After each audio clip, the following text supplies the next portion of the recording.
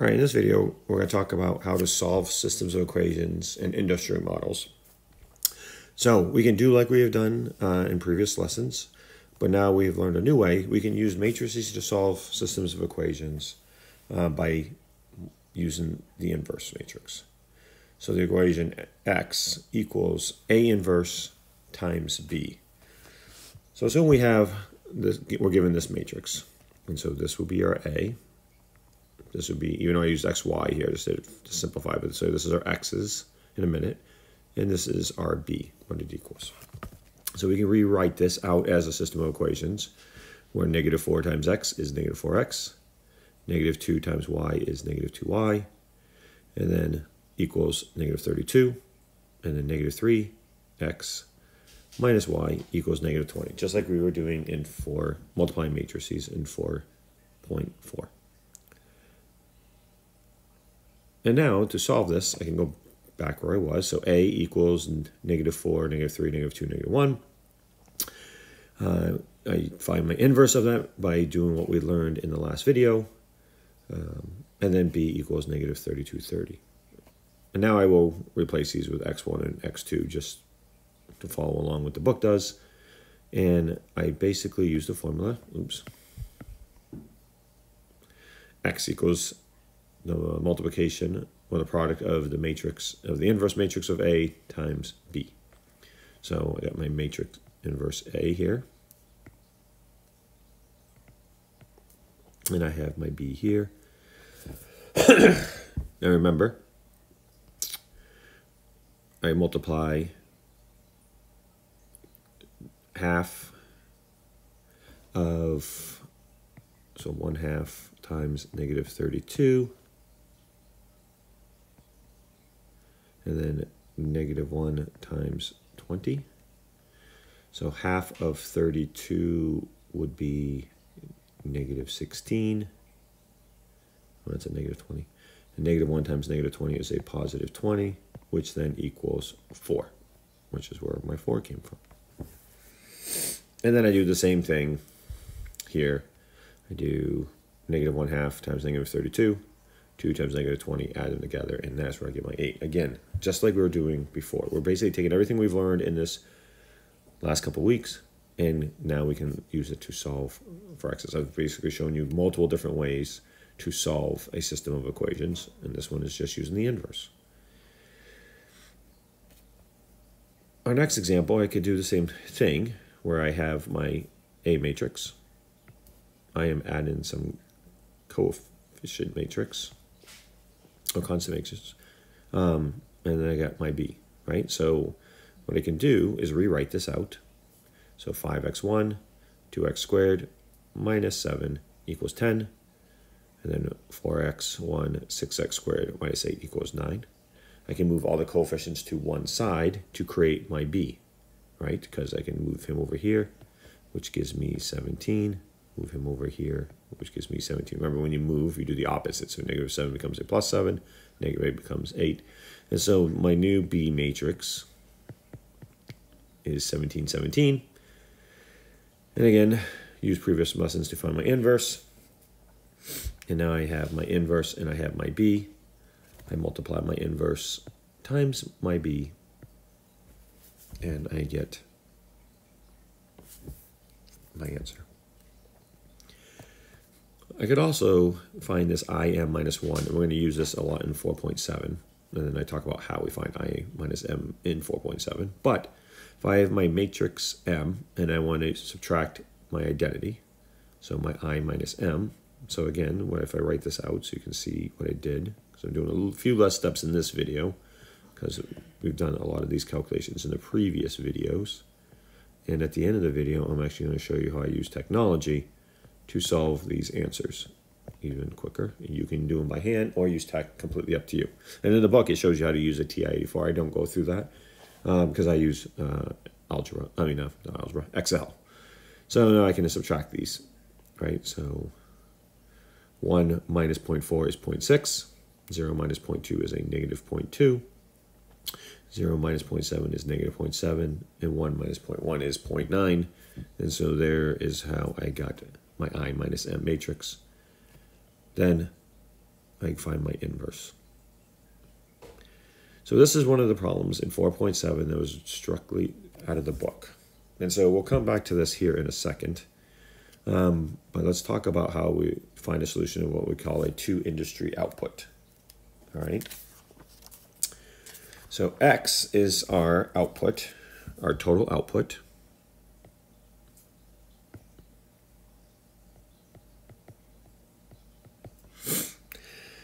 MX is our internal demand.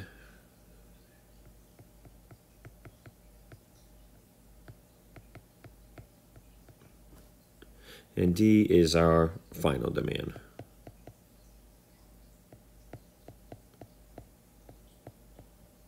Right? And so if I take my internal demand and I add to my final demand, I will get my total output. Well, now we can do some algebra here. So X equals MX plus D. So I subtract MX, so I get X minus MX equals D. I can then pull out a X because it's a common factor, which gives me I minus MX equals D. And then when I move IM as a group to the side, that creates the inverse. So X equals I minus M inverse plus D, which is what we just learned how to do up here in example 3. So that is the reason for it. And so when we're creating this column, right, we're coming up with two technologies. And so I'm going to try to highlight them here. So and you could read the problem.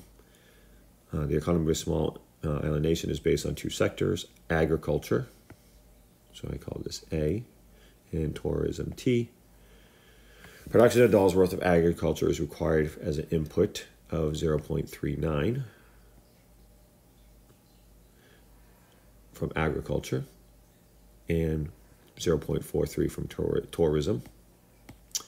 Production of $1 worth of tourism requires an input of 0.55 from agriculture again, and 0.35 for tourism. So I'm going to highlight these in different colors, one for agriculture and one for tourism.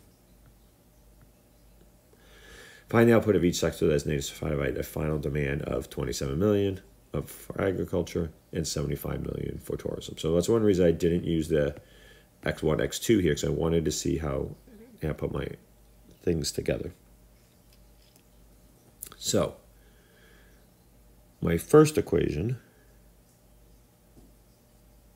is agriculture and tourism, right? Because remember, we multiply going down. So this is 0.39A and 0.43T, right? So that's why those go there. And then my 5, 5, and 3, 5 go together because, again, 5, 5 times A, 35 times T equals 75. Right? So if I write this out, 0.39 agriculture plus 0.43 tourism equals 27, and 0.55 agriculture plus 0.35 tourism equals 75. And then we can basically solve it this way. So what I've done here is we'll go open up our Excel again.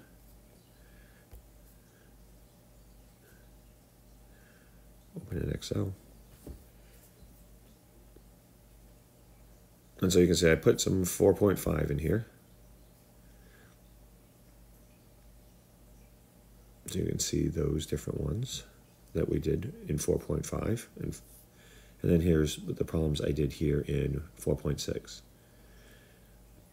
And this is where I created my identity matrices and did out all the calculations so you can review this.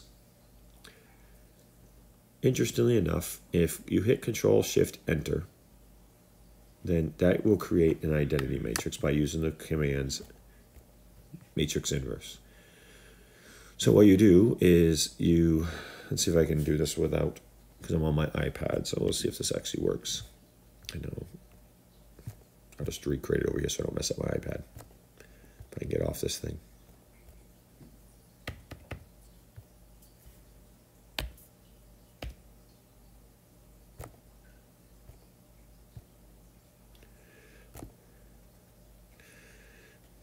Try that again.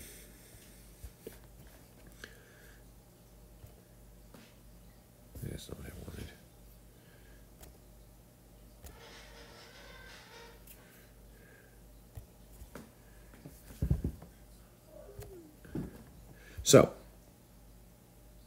try this again here. Type in equals matrix inverse. There it is. I double click. I highlight. Oh, no, I messed up. That's why I always forget this one step. Discard my changes. Much easier if you're not doing this on a tablet. There we go. Highlight the whole section. Equals matrix inverse. And then I see if this will let me work here, because then I highlight my matrix, hit return, and it actually did work. So it's a little trickier on the iPad, but basically what you do, highlight where you want your inverse matrix to go, and then type in the M inverse, and then go highlight the inverse you're taking in matrix, and then hit Control Shift Enter. And there is your answer. Or you could do like we've done in the steps. So we can leave him for now. So to follow this last problem, let's go down to example 4.7.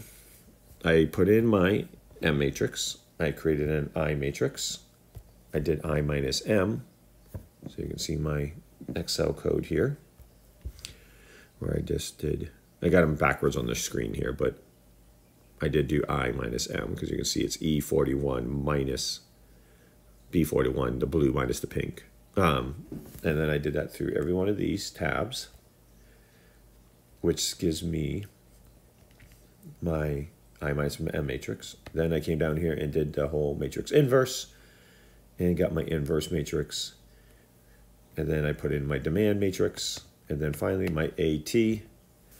There is my code. I took my IM inverse matrix, A11, multiplied it by my first demand 1, plus my alpha 1, 2, times my demand 2, and hit enter. And there is my first agriculture total. And then I find my total output for agriculture.